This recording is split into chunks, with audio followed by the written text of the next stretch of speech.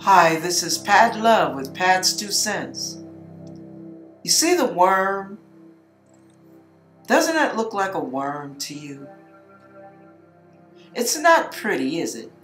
It's a very inglorious appearance. There's nothing about this creature that you would wish to emulate. It's slow, it's sluggish, it can't do very much. Its abilities are very limited. Look at this. How ugly. How unattractive. How comely. But here's the thing. This is the sad part. This is how many of us, many of you, feel about yourselves. You look in the mirror and you see a very hideous looking creature staring back at you, don't you? Why?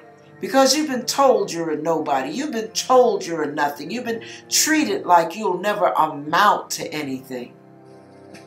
And the sad part is you have decided to believe the lies from the enemy. Now, one day, you give your heart to the Lord. And what happens? He starts to remake you, doesn't he? Life happens. And while life is happening, you realize that you're shedding your old skin.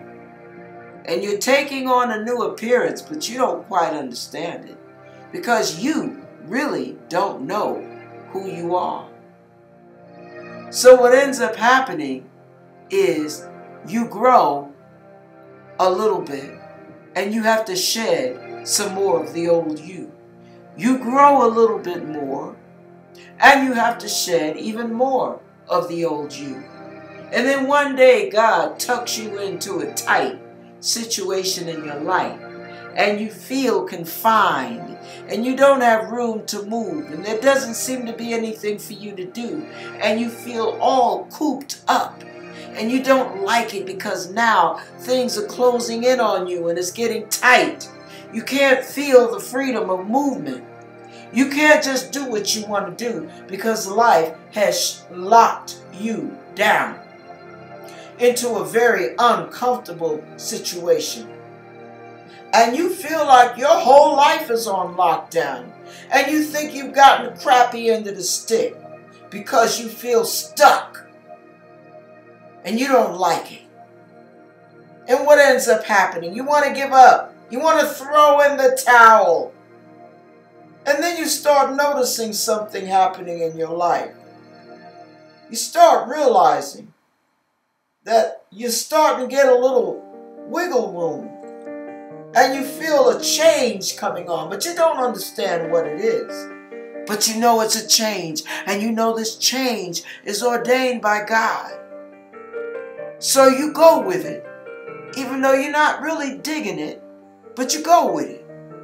And you start seeing changes in yourself, and you start realizing that you're really not the same person you used to see in the mirror. You're starting to take on a whole new look, even for yourself. You're beginning not to recognize the person that you're looking at now. There's a beauty taking on. There's a metamorphosis taking place. And you're turning into a beautiful creature because of the healing power of God. And what ends up happening? You become like the butterfly. You're coming out of your cocoon. You see the beauty shaping. And now, like the butterfly, you have to build up your muscles in your wings. And the blood of Jesus flows through you. And you begin to grow and grow. And your wings are getting longer and stronger and longer and stronger. And you go from glory to glory, from strength to strength, because God has given you the victory here and God has given you the victory there. And you're being healed and you're being made whole. And all of a sudden, one day, you take flight. And now you are soaring over your enemies. All of your enemies are beneath you now. and you are taking off to the sky, and you realize God is showing you that in Him, the sky is the limit. Why? Because you can do all things through Christ, which strengthens you. Now people are looking at you, and they don't see the little ugly duckling. They don't see the little ugly worm. They see this beautiful creature, and they don't recognize you hardly, because you're strong, you're vibrant, you're beautiful, full of potential, full of confidence. You've got a colorful personality. You've got a level of stage presence and inner strength. You know who you are.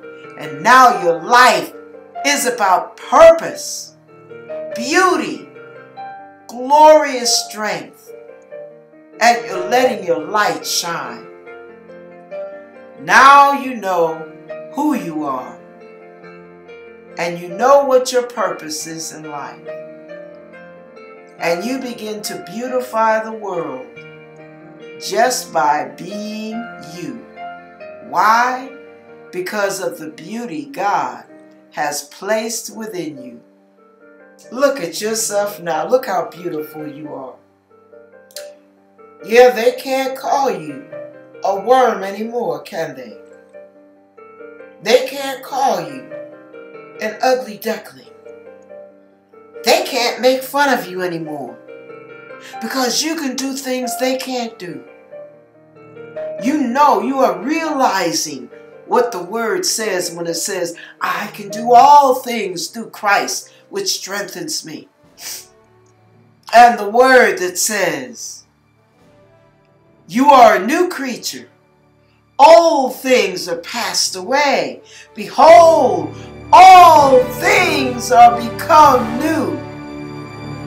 Isn't it wonderful when you place your life in God's hands? All that He can do through you, in you, and for you. Enjoy the new you. In the name of Jesus. Amen.